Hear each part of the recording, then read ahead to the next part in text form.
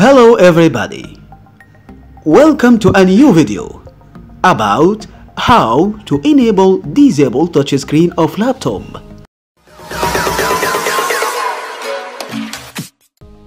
Here I'm using HP EliteBook C.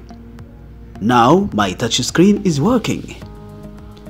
I want to disable it. Let's check how it will be. First, you have to open Device Manager. Go to search bar and type Device Manager.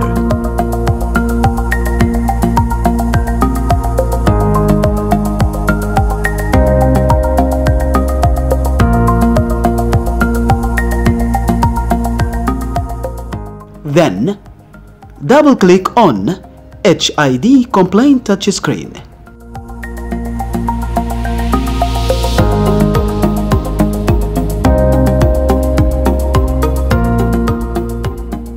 OK, then select Driver on HID Complaint Touchscreen Properties. Then, you can see option to disable. Please click on Disable.